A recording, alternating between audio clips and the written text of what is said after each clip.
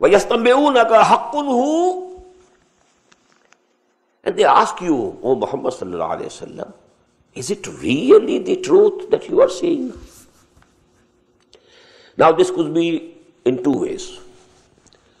Maybe a person who had recognized that this is the truth, but laughingly, jokingly, oh Muhammad, do you actually believe in it? Do you really feel? Or you are only posing? Or are you only joking? Ahaqul hu? Do you claim it is the truth? But maybe there were the other types of people, because lam yahitu bi'ilmihi, who had not been able to comprehend it. He might have been asking this question earnestly, sincerely, O Muhammad sallallahu alayhi wa sallam, is it really the truth? So this can go both ways. وَيَسْتَنْبِئُونَكَ أَحَقٌّ هُوَ قُلْ إِي وَرَبِّي إِنَّهُ لَحَقٌّ. Say, yes, by my Lord, it is the truth. Now what's the argument in it? There's no logical argument, but the argument of the personality of Muhammad sallallahu alayhi wa sallam. They knew Muhammad never lied. He never told a lie. And now he is saying it, Bala, wa Rabbi, I swear by my Lord. This is the truth. Innahu lahaqqun wa ma antum bimu'jizin. And you will not be able to escape. You will not be able to defeat Allah. وَلَوْ أَنَّ لِكُلِّ نَفْسٍ ظَلَمَتْ مَا فِي الْأَرْضِ لَافْتَدَتْ بِهِ. And if for these people, these souls, if a soul or a person who is the evildoer, had he possessed all the wealth of the world, he would offer it to ransom him on the day of judgment. وَأَسَرُّوا النَّدَامَةَ. And they will hide or conceal their regrets, remorse.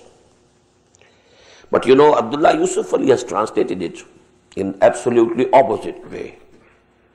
They will have to declare their regrets. And you know this word Israr, because it's my name also, you know, there had been controversy in Pakistani press during early 80s about my name also. Just like Maulana Abul Ala Maudud's name, it was also discussed. This name is wrong. Al-Ala is Allah. How come Abul Ala is the father of Allah? So you know, some people said those things in the end. It was a matter of common interest for some days in the press. In the same way, my name was also discussed, Israr. What does it mean? But when I studied, you know, Lisanul Arab, I found that this word has both the meanings.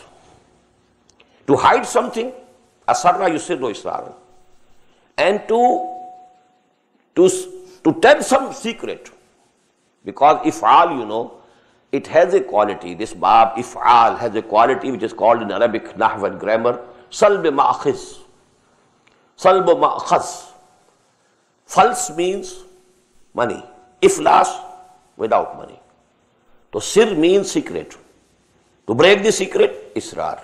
And to keep the secret, israr. So it has double meanings. So these two meanings, you know, they are included in this word. Asarun nadama, they will hide within them the regrets that they will have, what we did. Or they will have to, and they will, you know, they will declare their regrets. Lamma ra'ul azab, when they will see that punishment.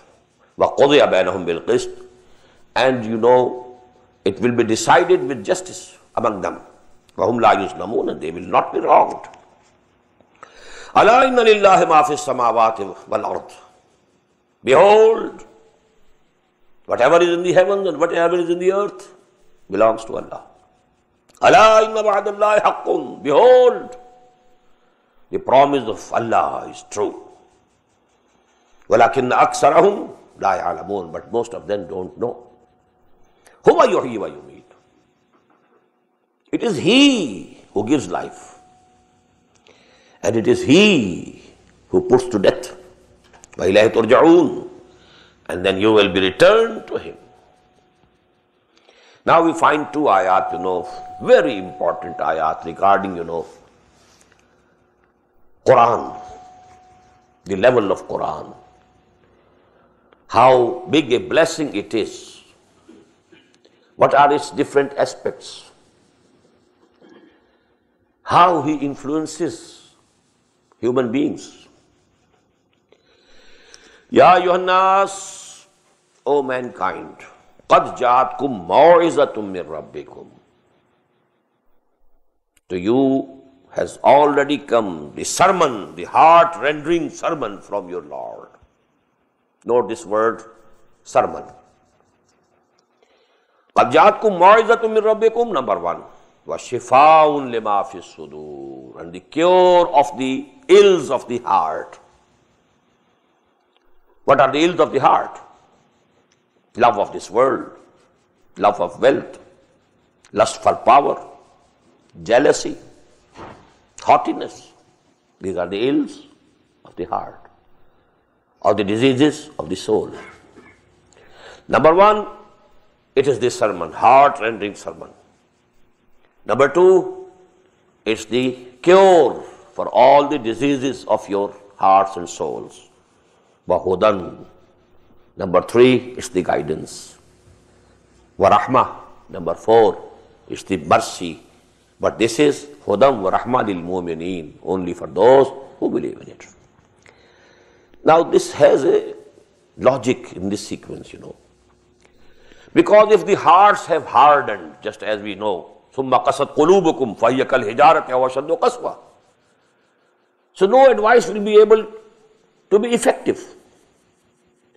If a patient is vomiting, so you can't give him any medicine through stomach. You have to inject the medicine. In the same way, if the land is hard, even if rain comes, the water will just pass by. It won't be absorbed.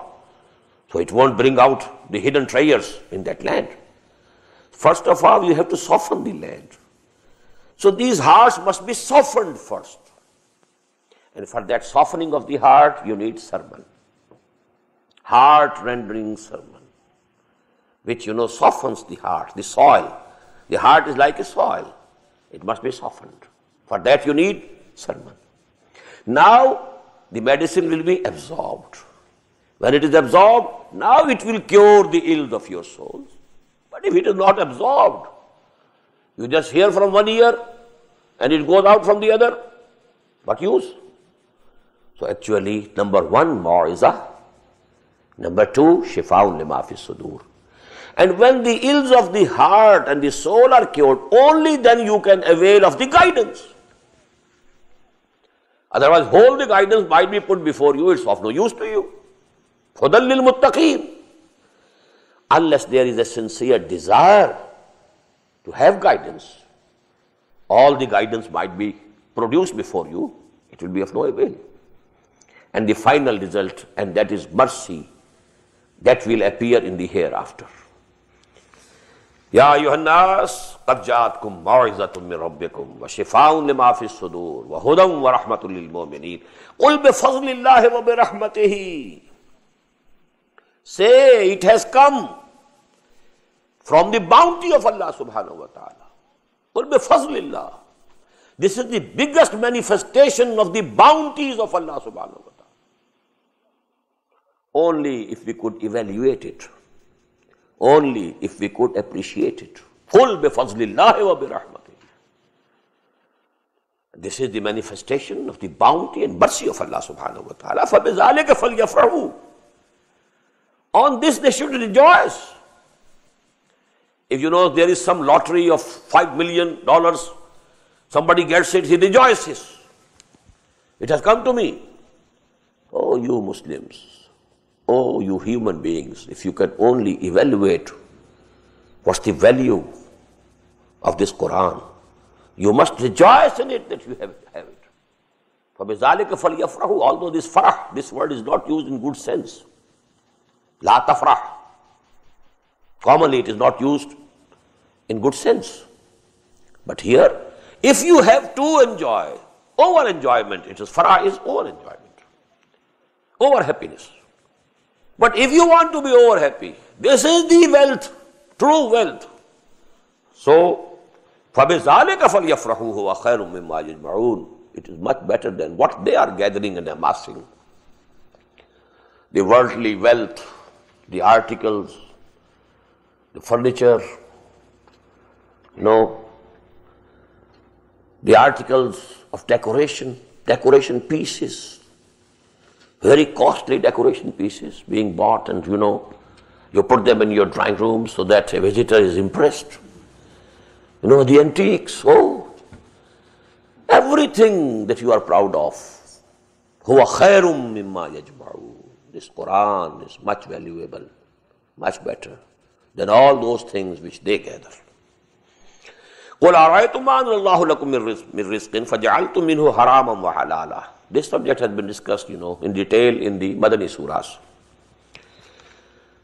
Ask them, have you ever considered that when Allah subhanahu wa ta'ala has sent down for you as provision, as food, فَجَعَلْتُم مِّنْهُ حَرَامًا وَحَلَالًا, you have declared on your own, out of these something to be permissible, something to be haram, and something to be forbidden. On what authority? قُلْ اللَّهُ أَذِنَ لَكُمْ. Has Allah given you the authority? Where is the authority? On what? On the basis of what authority have you declared these things? أَمْ عَلَى اللَّهِ تَفْتَرُونَ. Or you are forging these things and attributing them to Allah.